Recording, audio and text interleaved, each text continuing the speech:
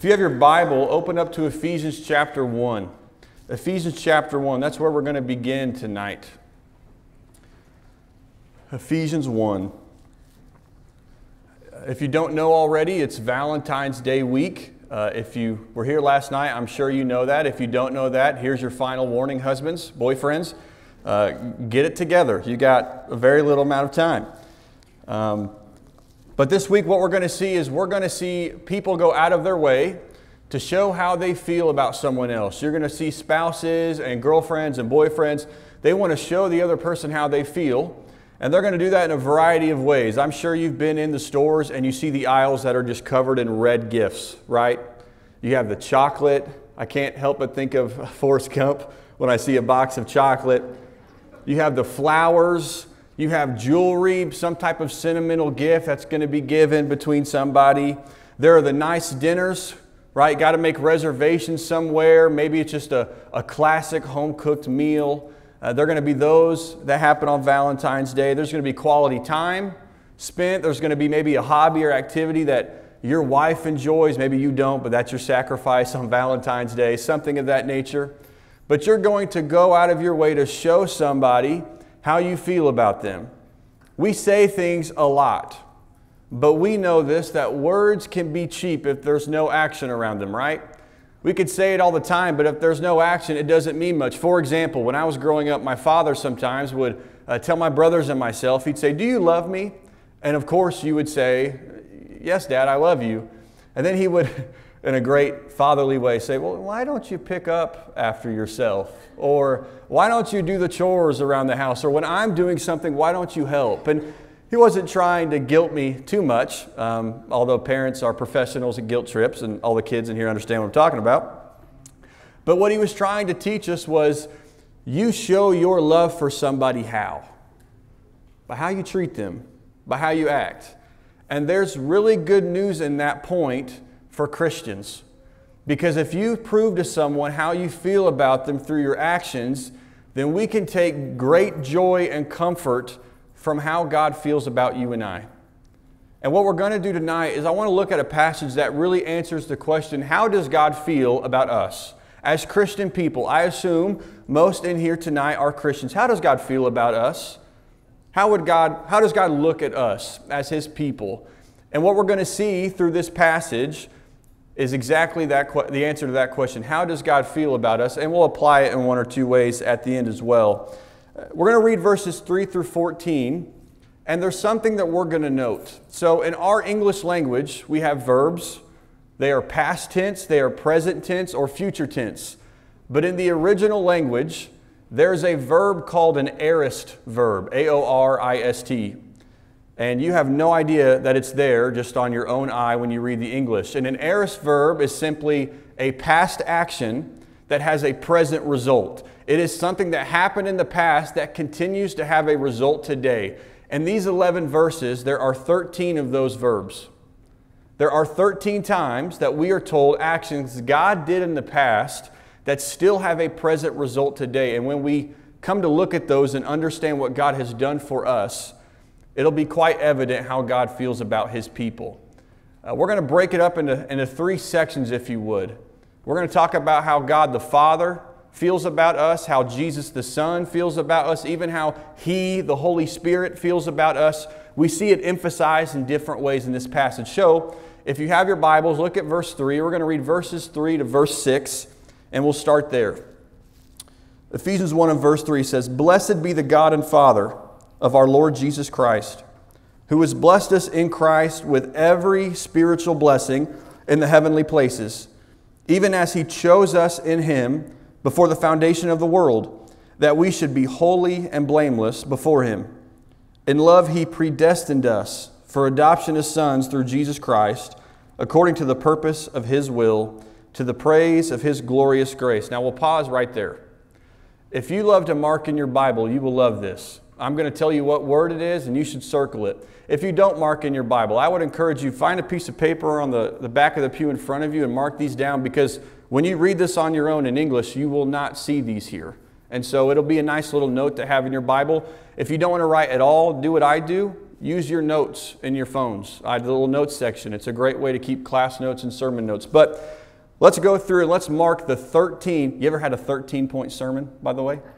You have tonight. Okay, the 13 words. So the first word we find, an action God did in the past that has a present result, is in verse 3. But don't circle it just yet, because the word is blessed. Blessed or blessed. But you see that word twice. Blessed be the God and Father of our Lord Jesus Christ, who has blessed us. It's the second blessed that you need to circle in your Bible. It's the second blessed. He says He has blessed us in Christ with what? With every spiritual blessing in the heavenly places. Now that's a theological point that we talk about a lot, meaning we talk often about how spiritual blessings are only found in one person, in Jesus Christ. Well, tonight the point is more so about how wonderful is it that we have a God who has blessed us with every spiritual blessing in Jesus Christ. If you were to think of a spiritual blessing, salvation, forgiveness, grace, mercy, comfort, spiritual strength, whatever it may be, God has blessed us with that in Christ Jesus. It's found in Him. I think about Christmas when kids write down a list of the gifts that they would love to have. They have a list and they hope that their parents or somebody, Santa will come and they will bring them this gift. And how cool it is as a kid to open up that gift and say, I got what I wanted. Well, when it comes to spiritual blessings, there is not one gift that God neglected to give His people. He says every spiritual blessings or all spiritual blessings. God, through Jesus, when He gave us Jesus at one time, He still blesses us today by every spiritual blessing that we find in Him. So if you're marking, the first word is blessed, but then the second one is found in verse 4. We're going to move it. It's 13 points, so I got to keep it going. I know. Verse 4, chose. If you're marking in your Bible, it's the word chose. He says, even as He chose us in Him before the foundation of the world. Now, our religious world today takes this word and the word we're going to have in verse 5, spoiler alert, it's predestined, and they get kind of confused sometimes when they look at these words, and some people have some thoughts about Scripture and God that aren't accurate to who He really is and what His plan is, because they take these words and verses and they kind of take them the wrong way. And I don't want to get too far off into this, but I'll say this. We have people who think God goes throughout the earth and handpicks people to be saved. For example, it's like He looks through Choctaw and He would say, Joe, yeah, Joe's good. Martha's good. Marty, nope. Sorry, Marty, nope. And it doesn't matter how Marty lives, and it doesn't matter what Marty does. Marty, you're not saved. Sorry. But for these people, it also doesn't matter how you live. You can do whatever you want because you're saved. That's not what God is teaching here. Notice He says He chose us in Him. What is being taught here is this. God, before everything, had a plan that all people who would choose Jesus, who would submit their lives to Him, He would choose that group of people. For those who would submit to Jesus, God would choose them. It's not that God predetermined despite what people's decisions are, but God made a plan that said all people who would obey the gospel, all people who would live by faith, by my word, I'm going to choose them before the foundation of the world. Genesis 1:1, in the beginning God created the heavens and the earth. What this teaches us is that before the beginning, we have no idea what was before the beginning except for God. God is. God the Father, God the Son, God the Spirit. And what this teaches is before everything that we see that's created, God thought of man. Before everything was created, God knew man, and He knew man would sin. Before anything that we know on this earth or in this universe, God not only knew of man and that they would sin, but He knew what it would require to save mankind. He knew it would take a perfect sacrifice, God Himself becoming flesh, living on this earth and dying on a cross. It would take perfect blood. And God went ahead and created us anyway. God went ahead, created this universe, created mankind, and established a plan and saw it followed through Jesus so that you and I could find salvation. What kind of love does that take? That's how desperately or how much He wants to live with mankind forever. It says He chose us in Him. Long ago, God made the decision He was going to save Christians. And He is still saving Christians today. He has predestined them. Don't get the wrong idea there, but it's a similar idea of chosen. Christian, for the Christians in here tonight, I know it's a lot of you. Do you realize that you have been in God's mind much longer than He's been in yours? I'm 28 years old. I turned 28 last Thursday. That's not a shout out to get me something, by the way. I'm not very old. I don't know if I've had God in my mind since I was born. I would assume not. Over time, it was trained and put in my mind, and then I have to make the decision to put Him and keep Him in my mind. But it does not matter how long I live. There is no fathomable way that I can have God in my mind as long as He's had me in His. You can't even put a number on it. It's before time itself. How do you measure that? How does that make you feel as a Christian? God has thought of you since before time began. That's a God who must care, who must think quite highly of the church and of the people who make up the church. He knew we would sin. He knew all of those decisions. He knew what it would require to make us right. He creates us anyway, and He thinks of us. Notice at the end of the beginning of verse 6, it says, "To the praise of His glorious grace." Is that not a God who deserves praise? That's a God with glorious grace. That is a gift, and He deserves praise for that. And so what you see in that first little section is a Father that is emphasized of being gracious, who deserves glory because He has done action after action to show how He cares about His people. But we're going to continue reading in verse 6. And in verse 6, in the next few verses, we see the Son, Jesus Christ, being emphasized. So read verse 6, and we'll read down 4 or 5 verses together. "To the praise of His glorious grace, with which He has blessed us in the Beloved. In Him we have redemption through His blood, the forgiveness of our trespasses, according to the riches of His grace, which He lavished upon us in all wisdom and insight, making known to us the mystery of His will, according to His purpose, which He set forth in Christ as a plan for the fullness of time, to unite all things in Him, things in heaven and things on earth. In Him we have obtained an inheritance, having been predestined according to the purpose of Him who works all things according to the counsel of His will." We'll pause right there. Starting here, we find an emphasis on the Son. Now, I will say this. It can be somewhat complicated in this section to figure out when he's talking about the Father or the Son, because there's so many Him, in He's, in, through Him phrases. There's a lot of He's and Hims that it can be difficult at times to go through. So there might be some of these words that do connect back with the Father or that overlap to every part of God. But we do see a clear emphasis on the Son in this section. For example, word number 4, if you're circling in your Bible, is once again blessed.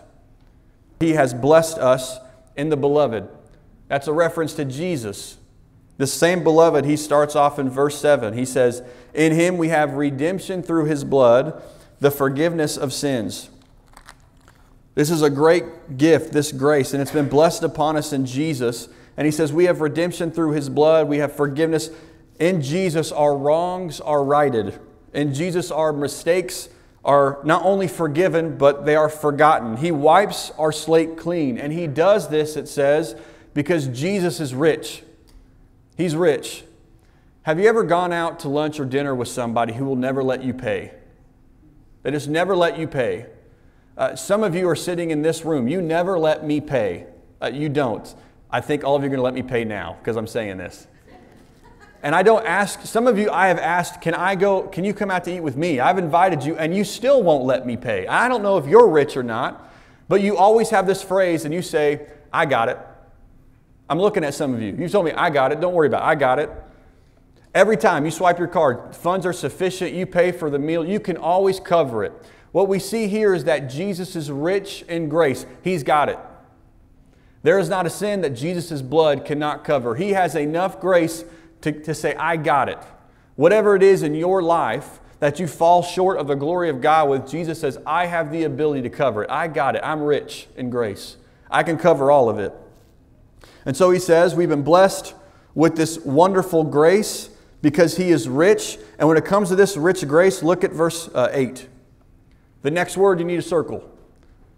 Which He lavished upon us. This grace He lavished upon us. Circle the word lavished. That's not a word I have ever used. I would assume that is not a word many of you have used. The word means overflowing, to abound. Think about biscuits and gravy. Amen is right. That's the first amen of the night, I think, and that's a good one. Biscuits and gravy. Some of you, I hope you don't do this, but if you do, don't tell me. I don't want to judge my brethren. But if you get biscuits and you just put a little drop on it, I'm going to judge you. I imagine no one really does that, though. What do? We get our biscuits and we what? We cover it, don't we? It's like, I don't even want to see my biscuits. I want it overflowing. That's the idea. This is not as pretty of a picture, but last night, we're eating a nice dinner, we're starting to clean up, and water starts what? Overflowing everywhere. Not as nice of a picture, but it lavished, I guess you could say. I don't know if that really fits, but the idea is it's abundant. It is overflowing, and God's grace is overflowing on the Christian. So he says lavished. Keep reading, because at the beginning of verse 9, we find our next word to circle. He lavished upon us in all wisdom and insight, making known. Or maybe your version says made known. Now the verb would obviously be make or made. But it's this idea that He has made known to us. That's the word to circle, making or made known. In wisdom and insight, it says that God revealed to us or made known to us the mystery of His will. If you'll hold your place, flip over to chapter 3. Read verse 6 with me. Because 4 or 5 times in the letter of Ephesians, Paul mentions this mystery, and here he tells us what the mystery is. Verse 6. This mystery is that the Gentiles are fellow heirs, members of the same body, and partakers of the promise in Jesus Christ through the gospel. You can flip back over to chapter 1. What he's saying here is that God allowed the Gentiles to know His will. God had revealed this mystery of God, who He is, and being one of His people, and how Jesus was going to come and become flesh, God Himself, to live, to die, to be resurrected. That is the mystery. Those who did not know God now can know God. Those who were not His people can now be His people. Paul is writing to mainly a Gentile audience, so this would fit what they're hearing. This would be important to them. That would include you and I. We were not a people originally who were in a covenant with God. We could know God by what is clearly seen, Paul would say in other writings, but we didn't know this mystery until God made it known to us. In the book of Acts, you see that they started making disciples where first? It was in Jerusalem. They started with the people who had known God, who had known about a Messiah. Jerusalem, Judea, Samaria, and then to the ends of the earth. Gentiles knew later on through Cornelius, the first one in Acts chapter 9 and 10. But the idea is God has made known this mystery. Have you ever had a child annoy you by asking over and over, now what? Now what? Or what's the plan? What's the plan? What are we going to do? What's the plan? It's like, we'll figure it out. Well, God actually let us in on the plan. God let us know His mystery. God let us know what His plan was. And that plan was to unite all people with Him, to save us. Next word. We'll keep it moving. Verse 9, same verse. Making known to us the mystery of His will, according to His purpose, which He, circle this, set forth. Which He set forth in Christ. This plan, we won't add too much of description to this word, but this plan, the idea is that to reveal this to all people, that was the purpose that He set forth in Jesus. Jesus came mission-minded with a purpose. Jesus came to the cross, and part of His mission was not only to save one group of people, but it was to save all of mankind. And the Son was sent to make that mystery happen. Okay, next word that you need to circle. I know we're just kind of moving quickly. But verse 10. As a plan for the fullness of time to, circle this, unite. Unite all things. To unite all things in Him. Things in heaven and things on earth. God has united through Jesus Christ all things. He unites those who are separated from God by sin. He unites those who are divided by race. He unites those separated by gender. He unites those separated by their wealth or their occupation. All people, it says all things on heaven or on earth, he says he unites them. He makes them one. He reconciles them. God, Jesus Christ, is a bridge builder. He finds a way to mend gaps. He lays down himself so that people can now be united together. It says God on the cross at one moment, long time ago, that one action united people then, and it unites people today. Isn't it wonderful to be a part of a church that's united? It's not like that everywhere. I mean, we can just look out in our world. We are divided in every way imaginable, aren't we? Yet you come in this room and it doesn't matter about what you look like. If you're a man, if you're a woman, it doesn't matter. Politics or any of those things. We come together, we have the Word of God. We are united in Jesus Christ. We have a world that's divided. That should never be what the church looked like. It cost Jesus Christ His life to unite us. We should live in a united way. It says He has united all things, everywhere. So make sure you circle that word. Verse 11, continuing on, it says, in Him, in Jesus, we have, circle this, obtained. We have obtained an inheritance. An inheritance is typically a gift that one gets after a death, right? Maybe a parent dies, they've saved up, they've stored up for their child. Here comes the son, and they receive this gift. What's interesting is that spiritually we have obtained an inheritance. We have obtained a gift from our Father in Christ. If you go down and read verse 14, He'll tell us there, He says, or really 13, just to get a glimpse of what's going on. He says, in Him you also, when you heard the word of truth, the gospel of your salvation, and believed in Him, were sealed with the promised Holy Spirit, who is the guarantee of our inheritance. There's that word again. Until we acquire possession of it. So here's the idea. We have an inheritance from God. Because of the death of our Savior and ourselves dying, we have received an inheritance, but we don't actually get it just yet. He says we will acquire it later on. So the idea would be, as he is talking about eternal life, he's talking about heaven. It's interesting that it actually requires our own death, spiritually, but also physically, for us to acquire this inheritance. But he says we've obtained one. We've obtained in a gift, one that's unfading, imperishable. It's being guarded for us, I would say in other passages of Scripture. One that is certain beyond this life, waiting for us. So obtained. That's another one of these words. And all of that happened because of what God has done for us. Verse 11, continuing there, it says, an inheritance having been predestined, circle predestined again, according to the purpose of Him who works all things according to the counsel of His will. This is God's plan, and always has been, to have a people who would die to self to become in Christ Jesus, to be His body that He would save. That was always God's plan, and we won't go further just because we've already talked about this idea of predestined, but we will read verse 12.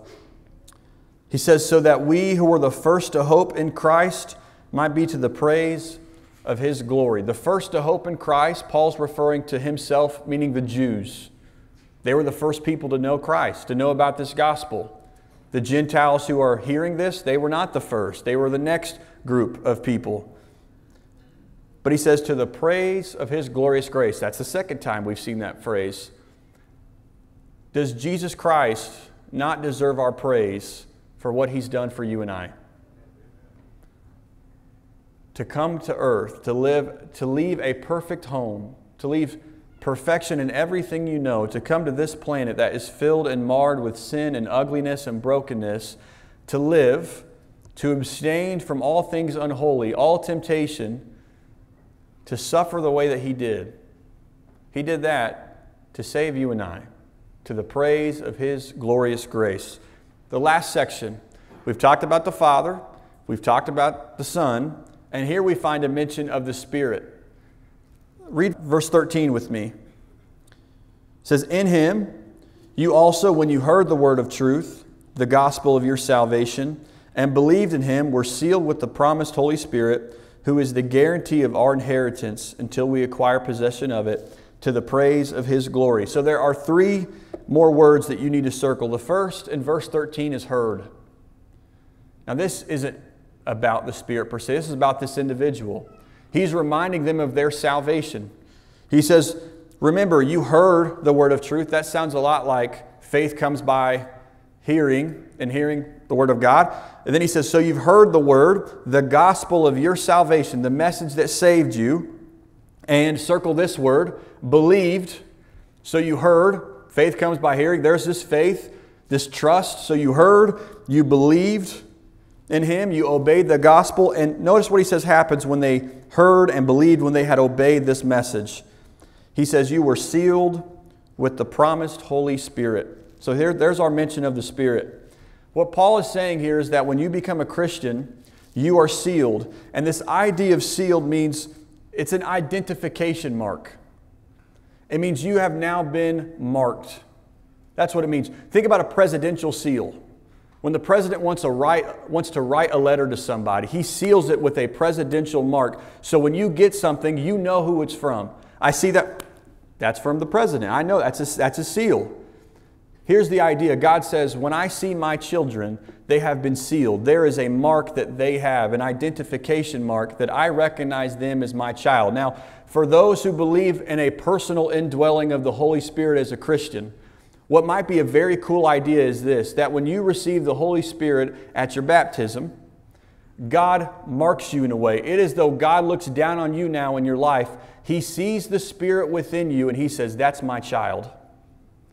He identifies you by the Spirit that He's placed within you. And that's just a cool idea to think about. And he says, and that mark is the guarantee of your inheritance until you acquire it, to the praise of His glorious grace. Now that His might be talking about the Father. It might be talking about the Son. But maybe you could say it could also reference the Spirit. It's interesting to me sometimes that we call God the Father and we call Jesus the Son. And then we say the Holy Spirit. You know, He's a He. And He is just as much God as the other two. And God deserves to be praised in all forms. So the Spirit, the Father, the Son, we find all of them here. But those are 13 words, and most of them have to do with what God has done in the past that has a present result. So what's the whole point of those 13 words? Why share and go through all of that? Why give you your first 13-point sermon? For one, just so you to know, for you to know that, Christian, you are special to God. You are special to God. When you read that beautiful passage, is it not evident the way God feels about His people?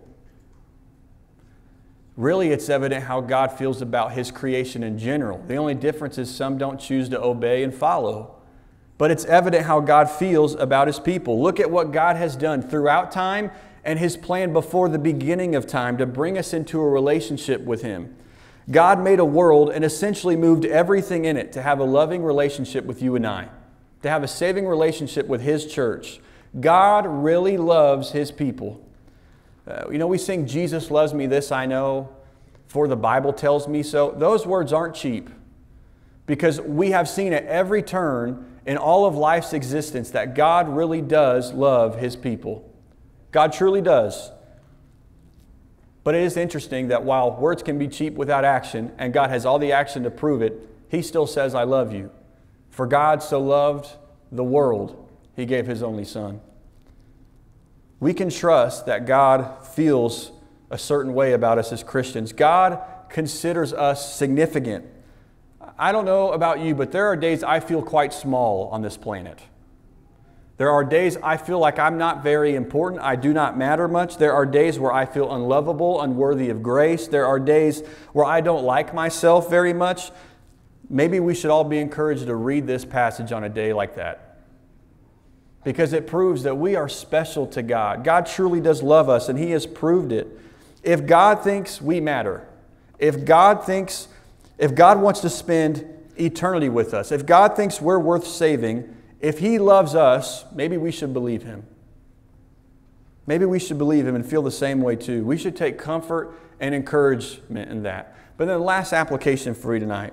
Did you notice the phrase that was used 3 times at the end of each section? To the praise of His glorious grace. God is worthy of our praise. not only because of who He is, but because of what He's done. And if that passage, if that doesn't cause our heart to burst with thankfulness, if that doesn't cause us to wonder, if it doesn't cause our lips to bless His name, something is wrong with our heart. Something's wrong with our heart. He deserves honor and glory. He deserves prayers of gratitude. He deserves a cheerful heart. He deserves our songs. He deserves our worship Sunday to Sunday, every day in between, not just an hour. He deserves our praise. He's proven He's worthy of it. And so tonight, the reason why we had the sermon at the beginning was this. Tonight, it might be that you aren't a Christian. All spiritual blessings are found in Jesus Christ. And if you're not a Christian, we would love to help you make that decision when we stand and sing in just a moment. But it also might be that you are a Christian. I wanted you to get the opportunity to praise His glorious grace with great attention and intention. Is He not worthy of our praise? We're going to sing a few songs here after this lesson. Think of what we just read as we sing those songs. That is a God who deserves all of our heart while we worship. And so, as we just kind of offered up an invitation, if you do need to become a Christian, if you've heard, if you believe, but you need to be sealed, we can help you do that. But it might be that you're already there. Let's make sure we are praising His glorious grace every day, but especially right now as we start to sing. So if you have a need tonight, you may come forward now while we stand and as we sing.